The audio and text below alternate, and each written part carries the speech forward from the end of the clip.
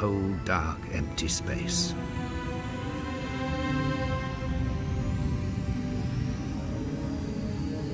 It wasn't until the launch of the Hubble Space Telescope, above the Earth's atmosphere, that we could get a clear view of the furthest planet in our solar system.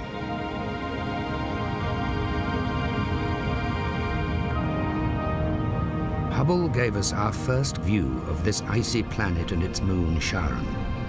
Pluto is officially the 9th and last planet of our solar system.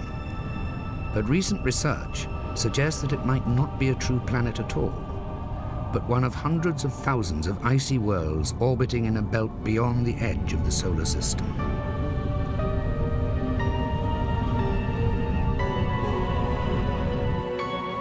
Pluto and its numerous cousins form a belt of debris that are the leftovers from the birth of our solar system 4.5 billion years ago. Planetary astronomer Richard Tyrrell decided that if he could find similar large disks of debris orbiting around distant stars, it might provide evidence that other planets were being created inside our galaxy.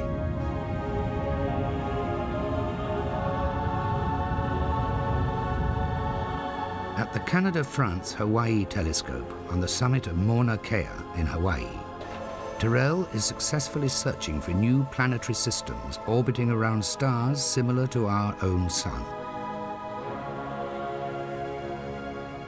We're now finding morphology, very, very exciting structure within these disks. We're seeing rings, we're seeing cleared out gaps.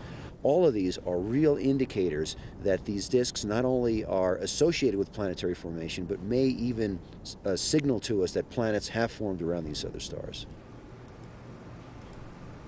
After more than a decade of searching, Tyrrell has now discovered 6 disks orbiting around new, young stars.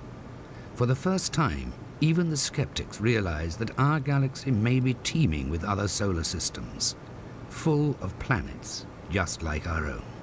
Most young stars will have these disks, which probably means that most stars have gone through the process which could lead, or probably leads, to planet formation.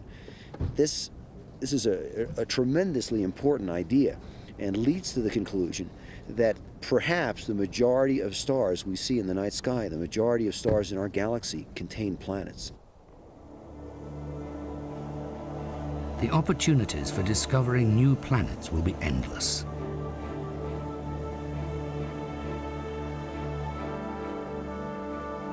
Future generations will be able to travel beyond the edge of our solar system and conquer billions of new worlds. As we discover more planets around more suns and other galaxies somewhere out there in space, it's inevitable, as much so as me walking on a moon, that we will someday walk on those other planets.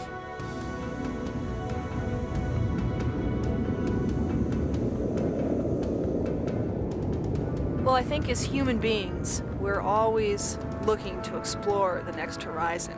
And now that we've explored our planet, now we look up to the sky.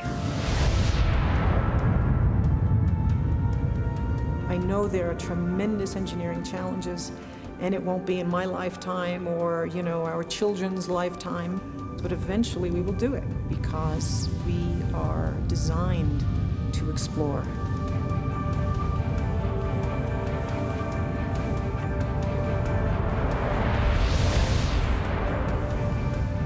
Quite literally, there are more stars in our universe than there are grains of sand on every beach on Earth. If you run your fingers through the sands on the beach and try to imagine just one of them being painted blue to represent the Earth and life on Earth, you'd have to be insane to think we're the only ones here.